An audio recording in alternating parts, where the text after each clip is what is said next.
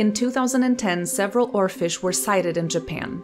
The Japanese called these giants the Ryugu no Tsukai, or messengers from the sea god's palace. And according to Japanese legend, they are omens of natural catastrophes. And indeed, a couple of months after the sightings, in 2011, the most powerful earthquake ever recorded in the country hit Japan. Were these two occurrences a coincidence, or is there truth behind the legend? I love mythology. I used to dream that Atlantis was real and that I would be the one to discover it and live in it forever. But I also like to understand what is behind the myths. Sometimes they are just misinterpretations of reality, or they are based on an imaginary story someone once told at dinner time or in a book. But sometimes myths can also be sorta kinda true. Today we will investigate whether oarfish being bringers of bad luck is one of those cases. But first, to introduce you to the oarfish, welcome Thomas from Wild World. Many creatures from the deep sea seem to spark a certain mythos and legend around them, and the slender and incredibly long oarfish has a striking resemblance to descriptions of sea serpents. They were first described in 1772 by Peter Ascanius, a Norwegian-Danish biologist and geologist, and a student of Carl Linnaeus. However, even though they were first described over 250 years ago, we still don't know a whole lot about these creatures, and they are still wrapped in many myths and legends. But what do we know? Well, when it comes to the oarfish, there are actually 3 known species, with the giant oarfish being the longest known bony fish in the world, growing up to 11 meters or 36 feet in length. Again, sea serpent. With a creature capable of being able to grow so large, you'd think we'd be able to find them easy enough, but even though they do have a worldwide range, they like to swim deep, and are thought to inhabit the epipelagic to mesopelagic zone, from 250 meters all the way down to 1,000 meters, or 660 to 3,300 feet. Now, while pictures of oarfish certainly evoke the image of a sea serpent, these fish aren't at all monsters. It's very unlikely they pose any threat to humans, not only because they are rare and live so deep, but also because, from specimens we have found, we can see their diet consists of pretty small creatures.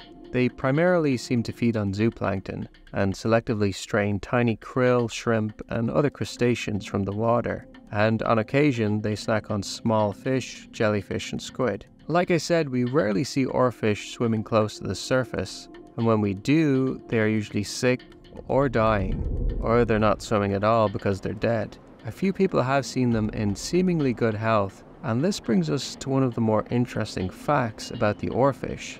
They've been seen swimming vertically, rhythmically undulating the dorsal fin while keeping the body itself straight, which may be how they hunt, but also they've been seen swimming laterally, using lateral undulations of the entire body. There are still many things about the oarfish we don't know, like how many of them are even out there. We also don't really know much about their breeding habits. They are still a mysterious fish, and perhaps that is why there are so many legends about them. They've been linked to old folk tales about giant snakes in the ocean. The ancient Norwegians called them the king of the herrings, and it was believed by some that if you injured an oarfish, the yield from the herring fishing would be pretty poor. And then there is another legend, the one we are here today to discuss. There is a Japanese legend that says the oarfish is a messenger from the sea that warns of an impending earthquake and tsunami. And the legend has gained some traction, as sightings of this rare fish seem to spike before an earthquake and tsunami. So is there some truth to this legend? If you are interested in learning about another deep sea giant, go over to Wild World's channel and check out a video we worked on together about the giant squid. I will leave a link down below. Say hi to him for me and subscribe. This idea that oarfish are bringers of bad news is not something of the past. and it is a legend that is still very much alive today. And animals sensing natural occurrences before they happen is not an outrageous concept. Animals displaying abnormal behavior just before earthquakes has been reported several times throughout the decades, or even centuries. And unfortunately, more recently before really devastating events. In 2004, what is considered until today the deadliest tsunami ever recorded hit several countries in Southeast Asia. It was a horrible event that affected millions of people. Afterwards, some recalled animals behaving oddly before the catastrophe. They remembered domestic animals being more anxious and animals at the zoo being more fearful than usual. And, this is going to be important later, some people recalled seeing elephants moving to higher ground. There are some explanations as to why some animals might be able to detect earthquakes before we can, and it stems from the fact that they might be able to detect something called earthquake precursor signals. These are changes in the environment that happen before the main earthquake event. For example, elephants, which will still be important later, can detect a much wider range of infrasound than we can. In fact, they use infrasound for long-range communication, since it is a type of sound that can travel long distances. So some researchers have suggested that elephants might be able to hear infrasounds produced by an earthquake far away or a tsunami approaching. They also have really large and sensitive feet with a network of sensory receptors. So some also propose that they might also be able to detect ground vibrations associated with seismic activity through their feet. And maybe other animals might be able to do so as well, like mice and insects. Others might be able to detect changes in electromagnetic fields caused by earthquakes, especially animals with strong magnetoreception abilities, like migratory animals. And here's the plot twist. The reality is, most reports on animals sensing natural catastrophes, including earthquakes,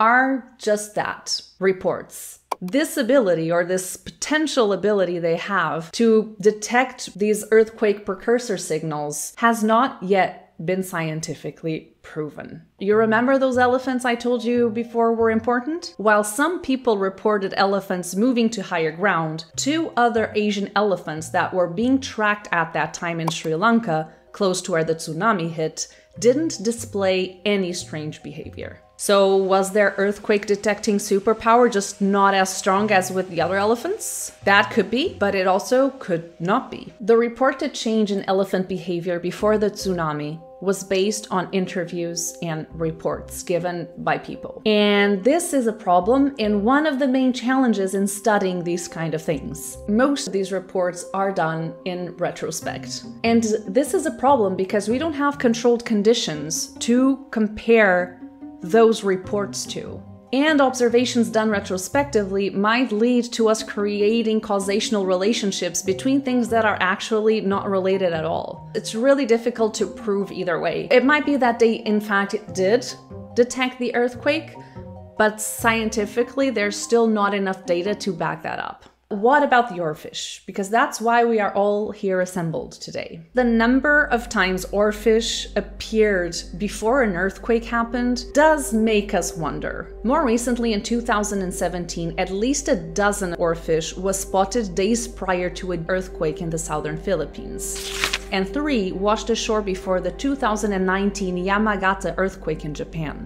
These recent events strengthen the view that oarfish might actually be some sort of doomsday fish. But what does the science say about that?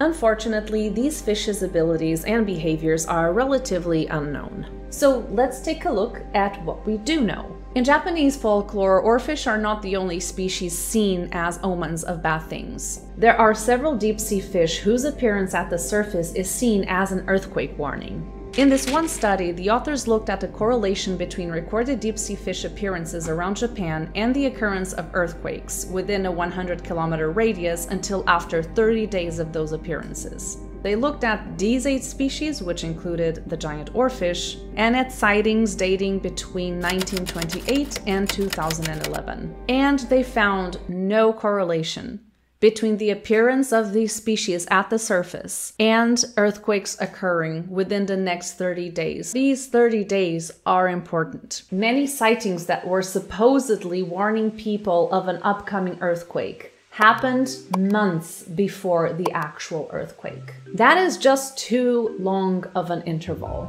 And so it is unlikely that these sightings were at all related to the earthquakes. I did find this one poster that reported that recent oarfish sightings mainly occur in the region of tectonic plate boundaries. These are also highly active seismic regions. It's not really clear why they seem to appear more at the surface in these regions in comparison to others, but one thing that the authors do mention is that this might be because of biases in reporting. Maybe because of the pre-existing bias towards thinking that there is a relationship between oarfish appearing at the surface and earthquakes. When they appear anywhere else, they might be overlooked or not reported at all. Of course, we cannot disregard the possibility that there might be something in these areas that influence the fish somehow, resulting in them being more likely to surface. This disproportional number of sightings in these regions which are also rich in earthquakes, could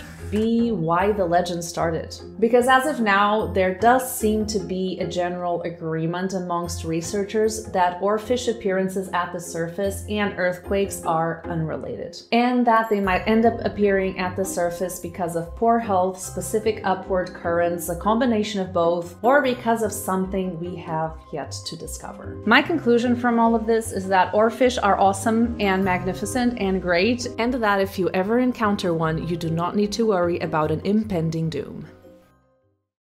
If you like oarfish, I can totally recommend you this book, written by me. It's just been launched in time for Christmas, so if you have any kids in your family or adults who like kids stories or to learn a little bit more about deep sea creatures, consider buying Orly the Grumpy Oarfish. It's about an oarfish who is grumpy.